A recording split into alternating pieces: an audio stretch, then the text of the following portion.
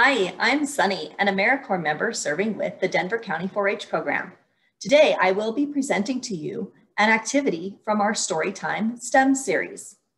We will read the book Anansi Goes Fishing, talk about some STEM concepts, and I will show you our Spiderweb STEM challenge. Are you ready to have fun?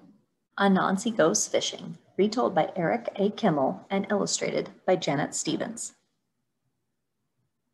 One fine afternoon, Anansi the spider was walking by the river when he saw his friend Turtle coming toward him carrying a large fish. Anansi loved to eat fish, though he was much too lazy to catch them himself. "Where did you get that fish?" he asked Turtle.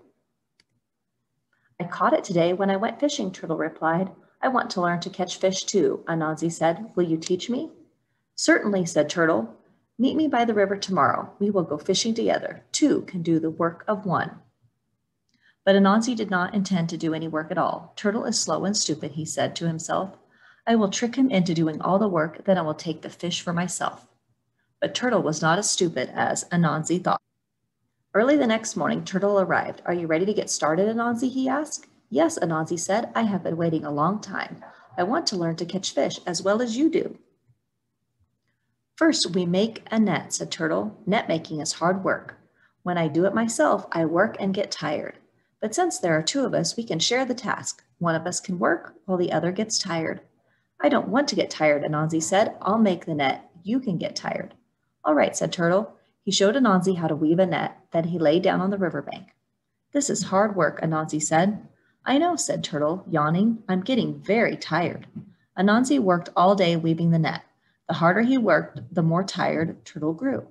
Turtle yawned and stretched, and finally he went to sleep. After many hours, the net was done. "Wake up, Turtle," Anansi said. "The net is finished." Turtle rubbed his eyes. "This net is strong and light. You are a fine net maker, Anansi. I know you worked hard because I am very tired. I'm so tired I have to go home and sleep. Meet me here tomorrow. We will catch fish then." The next morning, Turtle met Anansi by the river again. "Today we are going to set the net in the river," Turtle said. "This is hard work. Yesterday you worked while I got tired, so today I'll work while you get tired." "No, no," said Anansi. "I would rather work than get tired." "All right," said Turtle. So while Anansi worked hard all day setting the net in the river, Turtle lay on the riverbank, getting so tired he finally fell asleep. "Wake up, Turtle," Anansi said. Hours later, "The net is set. I'm ready to start catching fish." Turtle yawned. "I'm too tired to do any more today, Anansi. Meet me here tomorrow morning. We'll catch fish then." Turtle met Anansi on the riverbank the next morning. "I can hardly wait to catch fish," Anansi said. "That's good," Turtle replied. "Catching fish is hard work. You worked hard these past 2 days, Anansi. I think I should work today and let you get tired." "Oh, no, no," Anansi said. "I want to catch fish. I don't want to get tired." "All right," said Turtle. "Whatever you wish." Anansi worked hard all day pulling the net out of the river while Turtle lay back getting very, very tired. How pleased Anansi was to find a large fish caught in the net. "What do we do now?" he asked Turtle. Turtle yawned. "Now we cook the fish. Cooking is hard work. I think I should cook while you get tired." "No," cried Anansi. He did not want to share any bit of the fish. "I will cook. You get tired." While Turtle watched, Anansi built a fire and cooked the fish from head to tail. "That fish smells delicious," Turtle said. "You are a good cook, Anansi, and you worked hard. I know because I am very, very tired. Now it is time to eat the fish. When I eat by myself, I eat and get full. Since there are two of us, we should share the task. One of us should eat while the other gets full. Which do you want to do?" "I want to get full," Anansi said, thinking only of his stomach. "Then I will eat." Turtle began to eat while Anansi lay back and waited for his stomach to get full. "Are you full yet?" Turtle asked Anansi. "Not yet. Keep eating." Turtle ate some more. "Are you full yet?" "No, keep eating." Turtle ate some more. "Are you full yet?" "Not at all," Anansi said. "I'm as empty as when you started."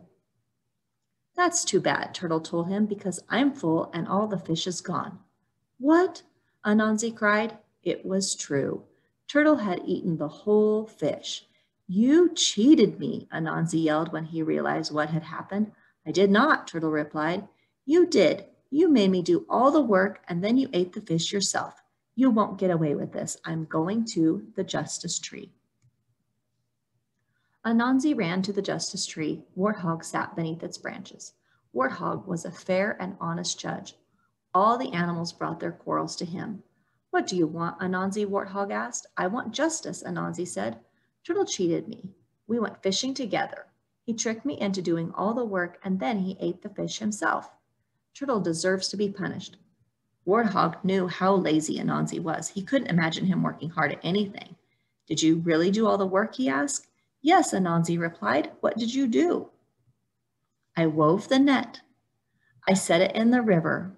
I caught the fish and I cooked it. That is a lot of work. You must have gotten very tired. No, said Anansi, I didn't get tired at all. Turtle got tired, not me. Warthog frowned. Turtle got tired? What did he do?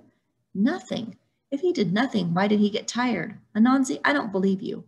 No one gets tired by doing nothing. If Turtle got tired, then he must have done all the work. You are not telling the truth. Go home now and stop making trouble. Warthog had spoken. There was nothing more to be said. Anansi went home in disgrace, and it was a long time before he spoke to Turtle again.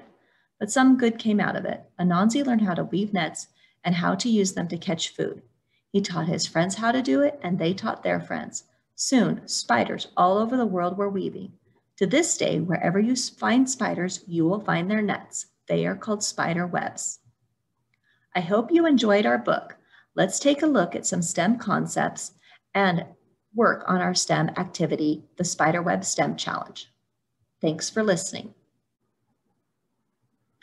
All right, now that we've read our book, Anansi Goes Fishing, let's begin our Spiderweb STEM Challenge. Let's talk about some of the STEM concepts associated with spider webs. Spider silk is one of the toughest materials in the natural world, with 5 times the tensile strength of steel. While this may seem unfathomable, the proof is in the tensile strength formula. The formula says that we are going to take force over area, and that's the relationship between the force to the area. Each strand of web is 1,000 times thinner than a human hair, and it's made up of thousands of nanostrands. Scientists and engineers work with different materials in construction to try and replicate this kind of strength. Arachnids are engineers. For this challenge, we will build our own spider webs and test their strength. Our goal is to create maximum strength with minimum material, just like a real spider web. Here are some questions to think about while you design your web. What are some things that you can think of that require tensile strength to carry a weight? What do you think might happen if you kept on increasing the weight or force on that thing? How might you be able to increase the tensile strength of that design to handle bigger loads?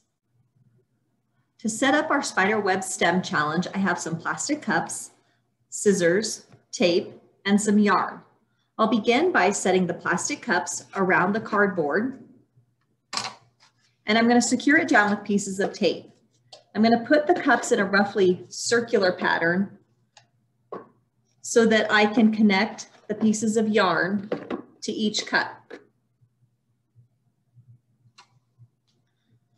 I'm going to use tape to secure the cups down to the cardboard.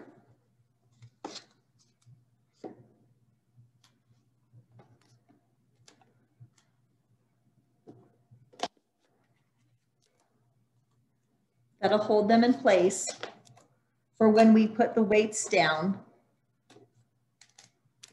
on the string to demonstrate the tensile strength.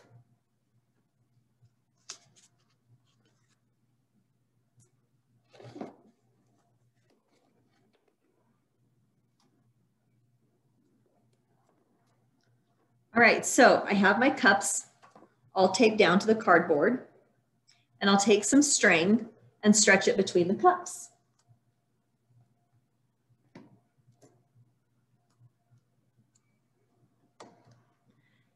And it doesn't matter what pattern that you go in, just as long as you're doing a crisscross pattern. Not every spider web is the same.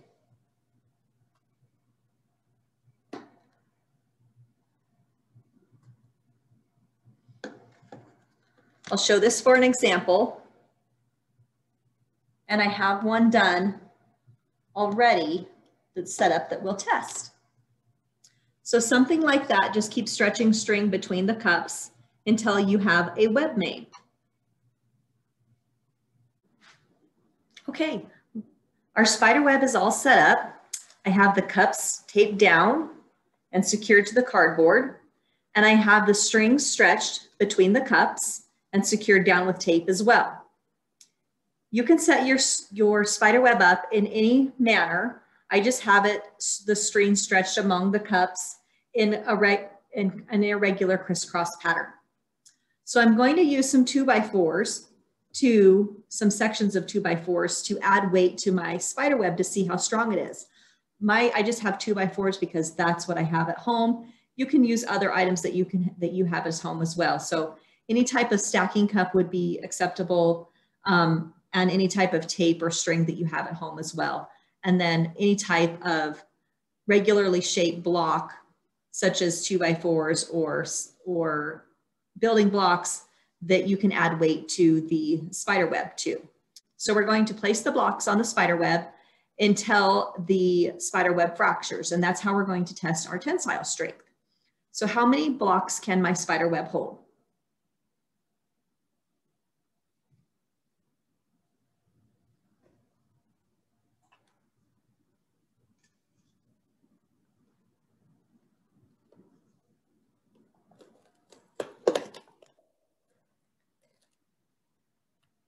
Looks like I got about 5 blocks on there before my spider web fractured.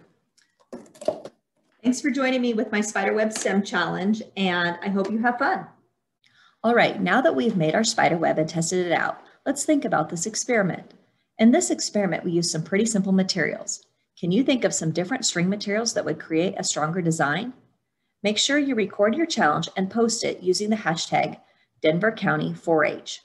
Thanks for joining us for our Storytime STEM challenge. We hope you had fun building a spider web and learning about tensile strength.